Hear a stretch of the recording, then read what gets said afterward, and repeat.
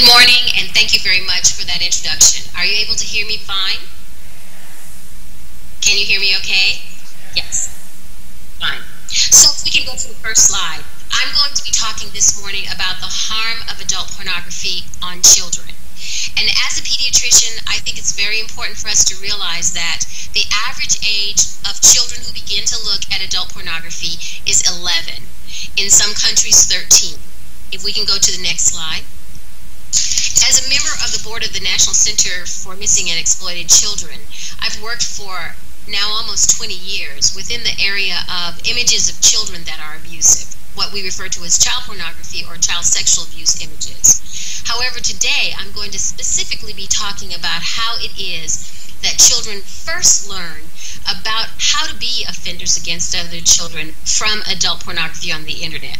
If we could go to the next slide. Children are in a very challenging state in this period in time because they are entering into puberty at a younger age than ever before. The average age of breast development for children in the United States is 9, and for some children as early as 8. Once a female child begins to develop breasts, it's going to take about 5 years before they've completely sexually matured. And when you therefore consider that 9 is the starting age, most girls are completely physically, sexually mature by 14 years of age. This is significantly earlier than in the 1960s when we first started monitoring the age of puberty and how children were developing.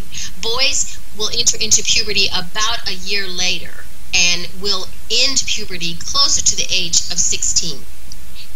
But while children are physically developing from a sexual perspective, if we can go to the next slide, mentally they are not.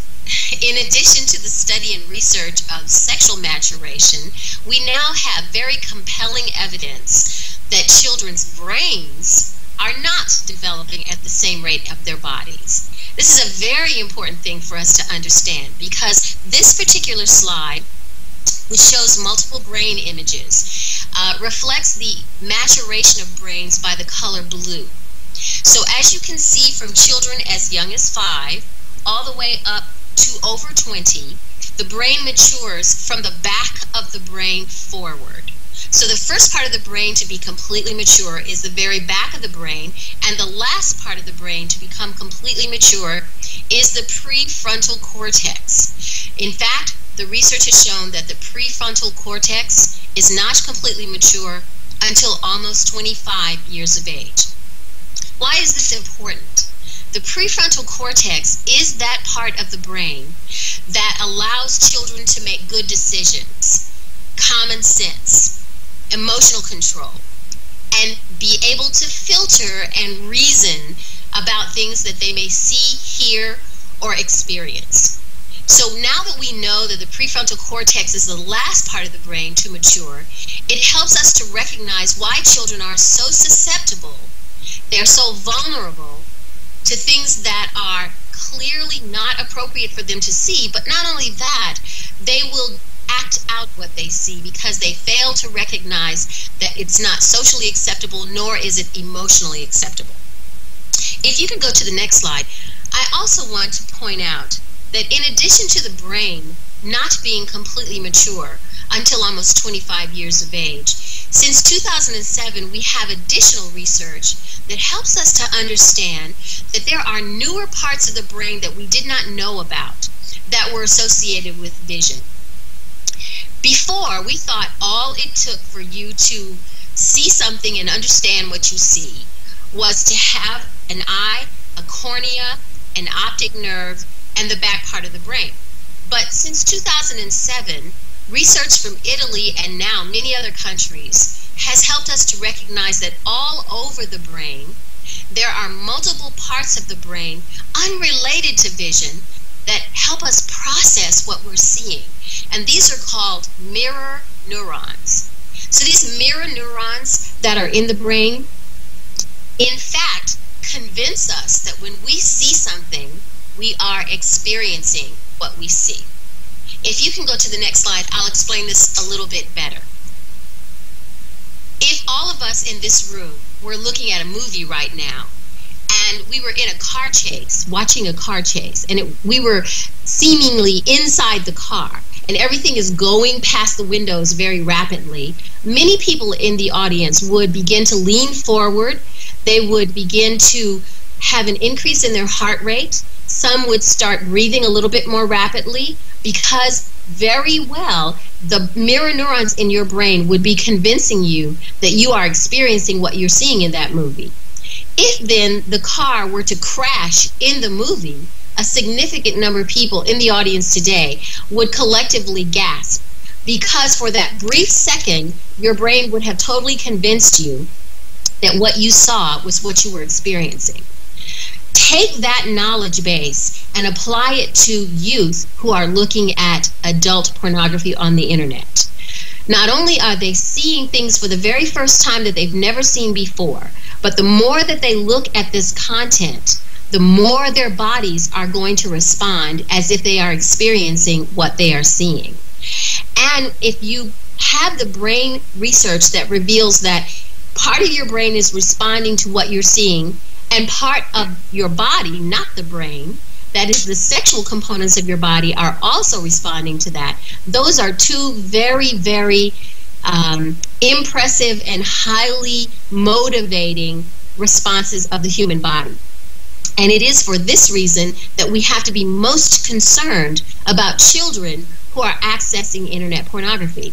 There's additional research in the mirror neuron field that helps us to know that there's a big difference between looking at a still image and looking at a video image.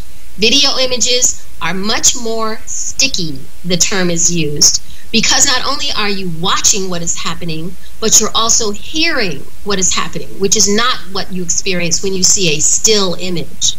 And the majority of adult pornography now on the internet is video in nature. If you could go to the next slide. We are in a society that I refer to as the perfect storm. So many things are happening that can make children have difficulties. This is a shockless society. We have many children who have mental health dysfunction, and online bullying is at an all-time high. We have a normalization of sexual harm. This is a dynamic that has been, in fact, written about by the American Psychological Association in a special task force report that talks about the sexualization of girls, and how if you have very young girls, as young as 3 and 4 and 5, and you dress them in highly sexualized clothing, and you refer to them as young adults, little hot mama, oh hot baby, phrases like that, this sexualization of girls, the American Psychological Association has helped us to recognize, begins to encourage and influence children to do something called sexually self-objectify. That means that children will begin to see themselves as an object, as a sexual object, not as a person. And so what the APA report showed is that when children are sexually objectified, they no longer feel that they are adequate if they're bright students. They're no longer adequate if they're excellent musicians. They're no longer adequate if they're outstanding athletes. If they are not sexy, they're not okay. And so this normalization of sexual harm and the sexualization of children is another part of the perfect storm. Our runaway children, our thrown away children, and our homeless youth are at greater risk, we think, than ever to sexual exploitation through sex trafficking, and in fact, to have been victims of pornography production.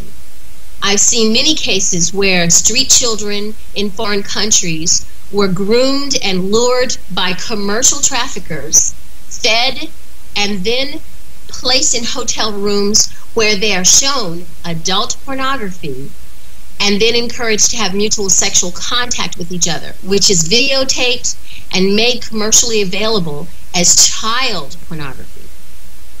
The term childhood adversities also reflects the fact that when children have been victims of child abuse, physical abuse, emotional abuse, and especially sexual abuse, as well as family dysfunction, including intimate partner violence or domestic violence in a home, parents that have mental health problems, parents who have drug problems. Many of these childhood adversities, we now know, cause these children to have a higher susceptibility to being victimized as they grow older, as well as ongoing major health problems, to include obesity, increased incidence of cancer, high blood pressure and heart disease, and in fact, an earlier death. Part of this perfect storm includes technology improvements. Today, we know that just like you can buy pay-for-use adults, you can do the same for children. And because of social networking, youth are beginning to mimic what they've seen in adult pornography in their relationships and social networking. Online dating sites are also becoming a source of exploitation of children and adults, and internet pornography is another component of that. If you consider the fact that sexual violence in every country contributes to the lack of quality of life for children, especially when there's ethnic poverty, we have a perfect storm. And finally, from the standpoint of cyber stalking, an individual who is talking to a child over and over and trying to convince them that they should send images of themselves, almost in a stalking fashion, we have a perfect storm. The gang culture, drug addiction, and sexual addiction are additional components. Could we go to the next slide, please? So when we think about the harm to children by adult pornography, let me just highlight for you these important pieces. The first, which is on your lower right-hand corner, are adults who look at adult pornography as a plan for child sexual abuse. Many adults who look at adult pornography become sexually excited, but they don't have someone that they can sexually assault, and children are most easily available. When you look at the histories of individuals who are sex offenders, almost always they began this behavior with children. In the next block, adults who view adult pornography and make sexually explicit materials to network with like-minded people are the beginnings of online predators, and something that we see rather often with adult pornography use. The next block shows that adults who use adult pornography will sometimes entice youth to self-produce. This is becoming the new definition of love. And unfortunately, what happens in the online world is that an adult is talking to a youth, but not presenting themselves as an adult. They may present themselves as a youth who's just a little bit older, and you know, I love you so much, could you just send me a video of you pleasuring yourself? This is the kind of terminology that is usually used in the online world to encourage youth to self-produce. When we think about adults who show adult pornography to children, to sexually educate them and to seduce them, for years we have seen this within the context of child sexual abuse and a common method of exploitation of children. Once children have been shown adult pornography by a sex offender and told, this is what people do when they love each other, and this is what you and I should do because we love each other, it's very hard for children, especially young children, to understand that this is not right. Consequently, they become what we refer to as compliant victims because they don't know that what is happening to them is unacceptable. And typically, this can go on for years.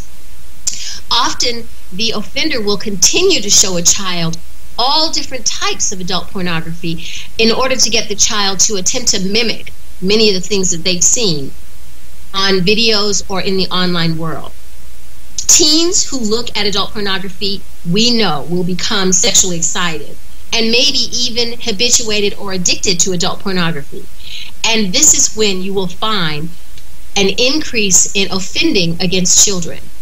I am very sad to report how many cases I have had to testify in where a youth offender had sexually abused a much younger child because they were in a room looking at adult pornography on a computer, became very sexually excited, and most importantly, disinhibited, and looked around the room for some person with whom they could reenact what they had seen, and often it is a younger child.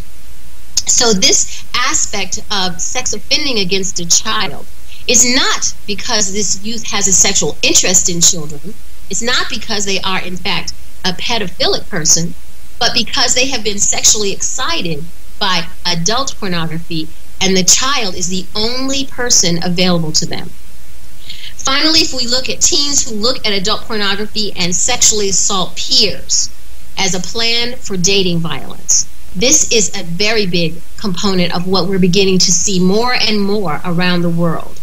Teen dating violence or adolescent relationship abuse is another term that's used in the literature, is becoming more and more commonly associated with individuals who have not only looked at adult pornography, but then produced videos of their actual sexual assault of a teen partner. This actual sexual assault then is frequently used, the video of it, often on a cell phone, in order to blackmail the teen victim into silence. And if teen victims appear to want to approach the police or ask for justice, these individuals will threaten to put these online or onto their Facebook pages, and this will absolutely silence victims for times to come. The final aspect of harm to children by adult pornography are when teens and children who are looking at adult pornography start to look at this slippery slope of barely legal images. That's what they're called online, barely legal. These are meant to be adult women who are made to look like teenagers. And then finally, when they search around for even more graphic and more unusual and more difficult to find images, they will stumble onto child sexual abuse images or child pornography. And so these are all the different ways that we can see children who are harmed in cyberspace and because of adult pornography. Could you go to the next slide, please? Children learn what they see, and this is just a news clip, one of thousands, that show children sexually offending against other children and videotaping that sexual offending. Where did a child learn to videotape the sexual abuse they're committing against another child? Where did they learn that? They learned that from the internet. They learned that from adult pornography. Children absolutely learn what they see. When I was on the National Task Force of Children Exposed to Violence, we went to the city of Baltimore, Maryland, and heard an imam speak about how their mosque was working so hard to try to raise and help the young men to be honest and to be respectful of people. And he spent some time in his testimony before our task force regarding the steps that they were taking. One of the things that he said was that he often told young men, what you see is what you get. So you have to be careful about what you see. I think that's a very good take-home message. But you know what? If you'll go to the next slide, please. At the end of his testimony, there before the task force, he said, now I have had to change what I say to young men over these last 25 years. I can no longer say what you see is what you get. Now I have to say what you see is what gets you. Those are very, very wise words. And as a country, as a region, as a world, we have to begin to protect children more effectively from the extremely violent and antisocial nature of what is evident in adult pornography on the internet. We have to protect children from these particular images, and we have to provide for them counter messages, because when a child grows up believing that sex involving 2, 3, or 4 men and 1 female is normal, you can see how we are having a situation that can actually lead our children right down the track of the criminal justice system. If we could go to the final slide. Because of this, I have felt it's very important for us to look at this downward slope, this slope of looking at adult pornography to barely legal images, and finally to the production of abusive images of children. And I believe it's going to be tomorrow, we'll have an opportunity to share with you a documentary that I've been involved in that really talks about the importance of these images of children, because these are not just pictures. It is going to be something that I'll introduce more in depth tomorrow. But today, the take-home message that I want to make sure everyone hears is that adult pornography is not an innocuous, web-searching, no big deal behavior. It is one of the most, adult pornography is one of the top 5 items searched by children today on the internet. And because of that, if we don't make the internet a safer place for children, we can't put the onus of not accessing these materials only on children and their families. We, in fact, really need to make the internet a safer place so that children are not able to access these types of materials. I want to thank you very much for your attention, and if there are any questions or comments, I'm more than happy to address any of those at this time.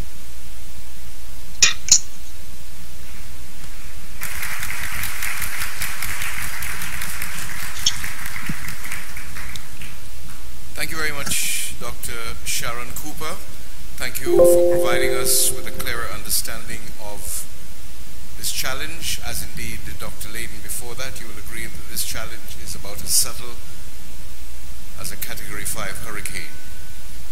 Both professionals, of course, have helped us to start to unravel its root cause, and by the end of the weekend, as I said, we will have a clearer understanding on an approach to this problem. 2 masterful presentations. We thank both Dr. Cooper and Dr. Layden, but I'm sure you've developed some curiosities and some questions.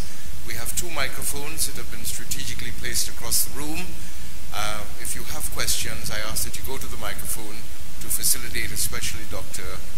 Cooper, who is stayed with us by Skype, and ask your questions. So the floor is now open to questions from any person in the audience.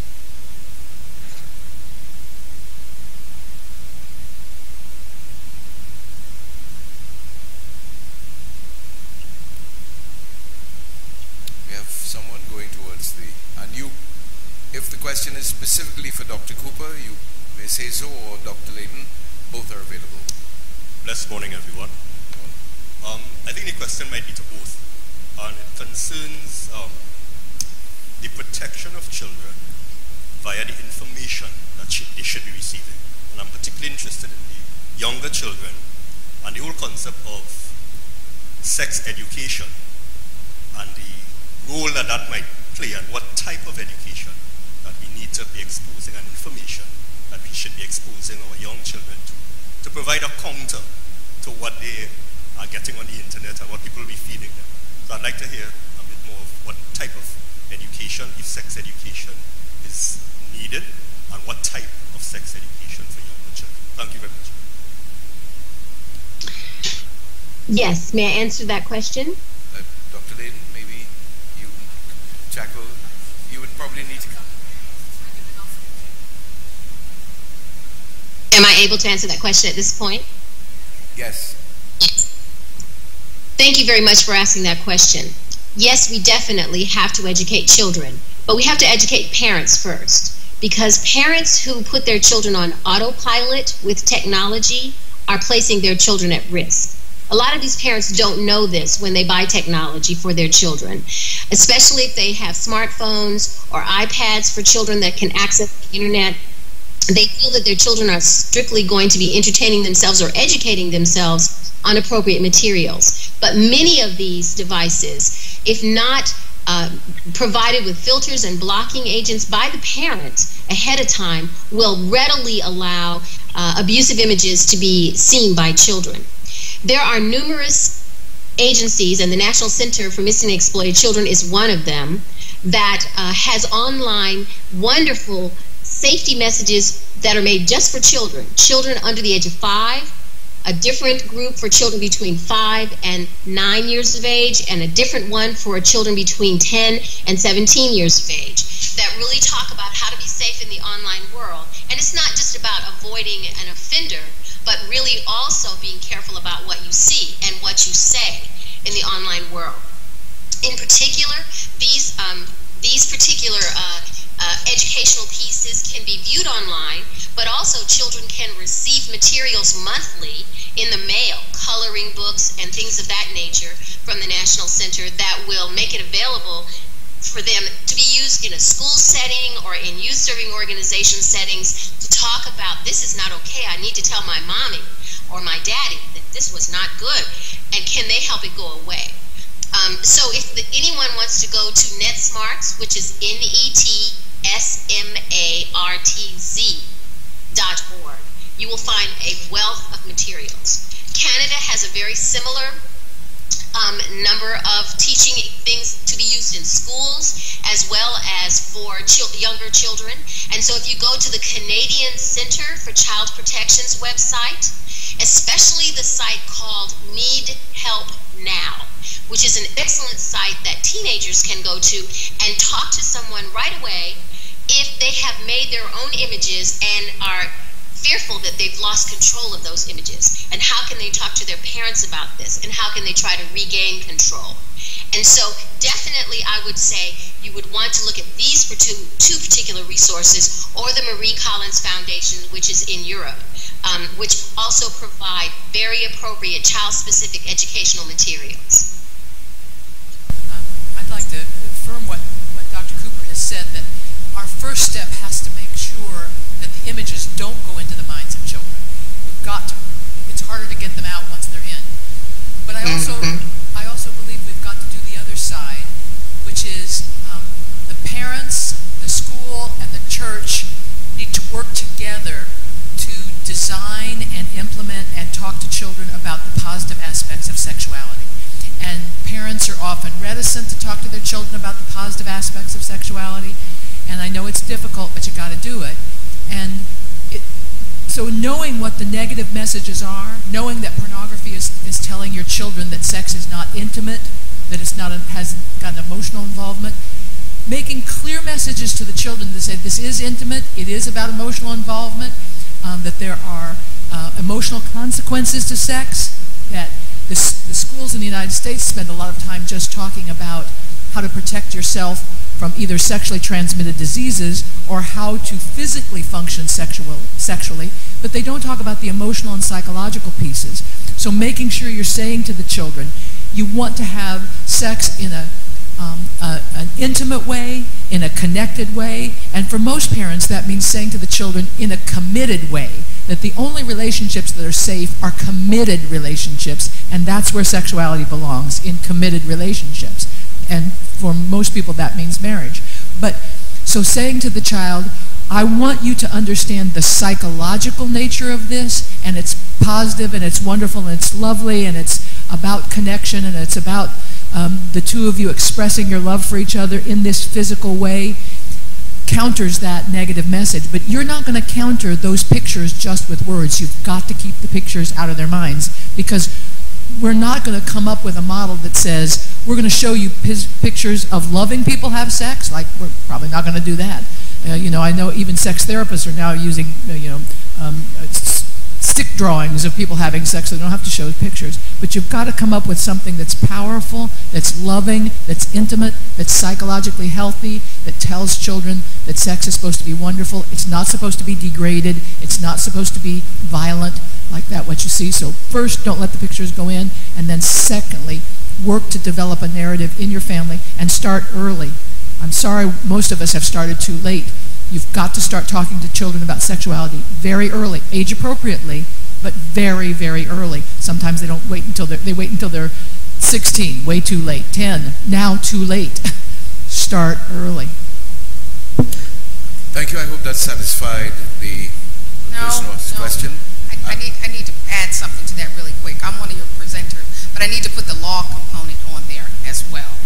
Okay, I'm a law enforcement instructor with the Department of Homeland Security, and as far as teaching our parents and children also need to know all of those things that Dr. Cooper talked about, what Dr. Layton talked about, but parents need to understand what the law says, because they don't know the difference between what is wrong and then what the law says are the consequences of those behaviors. So we need to make sure that you always incorporate the legal aspect of that in there, so parents will have an understanding, and then they can explain that to their children, or you can have someone from the legal side explain it in an age-appropriate way as well. Thank you. just to make mention again of the sites Dr. Cooper spoke about, NetSmarts and Need Help Now. You may want to jot that down. Any other questions from the floor?